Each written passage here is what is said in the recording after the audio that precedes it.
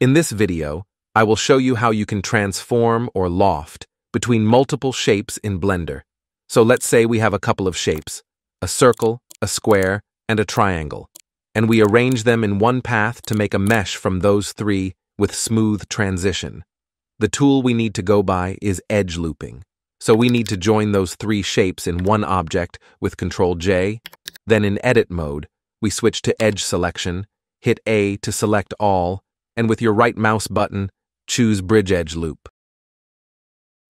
The result is kinda messed up, and you can play with the numbers on the pop-up menu. You might like that in some cases, but this is an error, and it's because the vertices numbers do not match between the shapes. You can see the circle has 16 vertices, while the other two shapes are 4 and 3, so we need to match them up.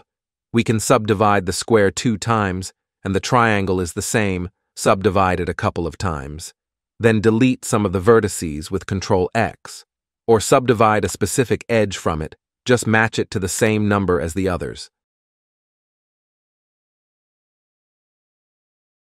And now, if we do the edge loop one more time, the result will be much nicer, and we can go into adding some cuts on it, or play with the smoothness value which is best at default 1. Then with some modifiers like solidify and subsurface, you can get some nice results by lofting between shapes in Blender.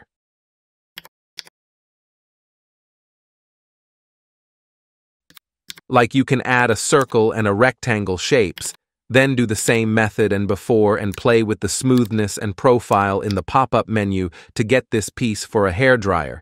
It's the basic shape, but you get the point of transforming in Blender from now on. And that's it. If you want to learn about smooth shapes merging in Blender, do watch this video and see you next time. Stay sharp. Goodbye.